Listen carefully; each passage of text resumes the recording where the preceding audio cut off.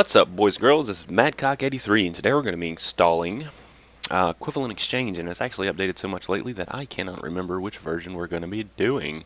Version 6.16. This is the most updated one that I know of as we speak. So let's get right into it. First thing you want to do is open up your .minecraft folder. You should know how to do this. If not, go down to search, tap %app data %, and it should pull up your roaming folder, which will then pull up your .minecraft folder. Go ahead and open your bin. Open up your Minecraft.jar with WinRAR, WinZip, or Win7, whichever you prefer. They all work. Everything's good. And the first thing we're going to do is delete the meta-inf. As always, if you don't, you'll get black screens. Nobody likes black screens. Black screens suck.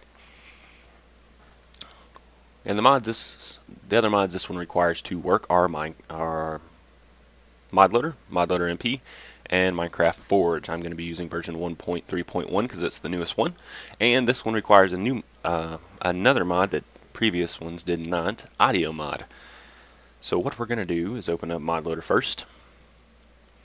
We're going to drop ModLoader into our Minecraft jar and close out ModLoader and open up ModLoader MP. Make sure you download all the versions for that you download all the versions for Minecraft 1.1. After we get out of, let's go ahead and put in Forge too. After we get out of MP, we'll put in Forge, and we will start up Minecraft to generate the folders we need. You can create these folders yourself if you want, but I like to let Minecraft do it for me. That way there's no mistakes. Let ModLoader and Minecraft do their thing together. You'll simply open up Minecraft, log in, get through the Mojang screen, and get to the Minecraft screen, and everything is all good. We're all set up.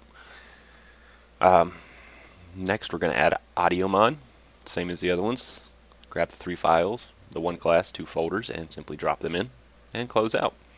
I'm also going to be adding not enough items to check and make sure that we get everything installed correctly. This is completely optional, but if you want not enough items, highlight everything in the folder, drop it in your .minecraft, and you can close out your Minecraft jar now. We're going to head back over to our .minecraft folder. And if you did install not enough items, you're going to have to install Code Chicken Core Client 0.4.1. If you do, simply copy it or drag it into this new mods folder over here if you would like, and paste it. Now the Equivalent Exchange is a little different. This is the download you'll get. Go ahead and open that up, and you'll have 2 folders in here. Now if you come back to your .minecraft, you simply hold the one that says mods, drag it into your .minecraft, and it'll ask you to merge. You say yes. All that did was put the Equivalent Exchange mod into the mods folder.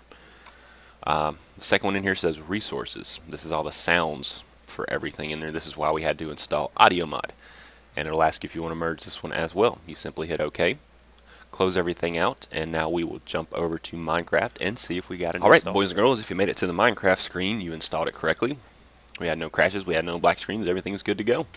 I'm going to jump to the super flat test world right here, and we'll check to see. Oh, apparently I was flying before I left out of here. Let's do some switching over. I'm going to switch over to creative, and as you can see, there's some of the Red Power stuff there. I'm sorry, Red Power Equivalent Exchange. And if we cycle through, we can see some of the other items that have been added. There's our Nova Catalyst right there. Here's our collectors. And this version comes with new tiers, Mach 1, Mach 2, Mach 3. Same with your any amount of relays and condensers. Now they're a little different than they used to be for 1.0. Here's all our rings, our dark metal shovels and swords, our conveylance dust, and our Mobius fuel. Now watch the flowing time, and there's so much stuff added, so much new stuff added to all these. And as you can see, we have it installed, so let's grab let's get rid of some of the flopping noises. There. Let's grab one of our energy collectors and our relays, and let's just place them down. A lot of times you think you got the mod installed, when you go to place an item, your Minecraft will crash. But as you see, they're being placed, and we can get into their GUIs, and everything's all good.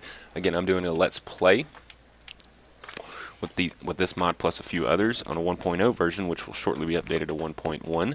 If you want to know how all these items work, please check that out. We're into episode 5 will be coming up shortly, I believe, but each episode has about 2 or 3 parts to it. Appreciate you checking this out. If you have any questions, leave them in the comments, and I will try to answer the best I can. This is Madcock83. Have a good day.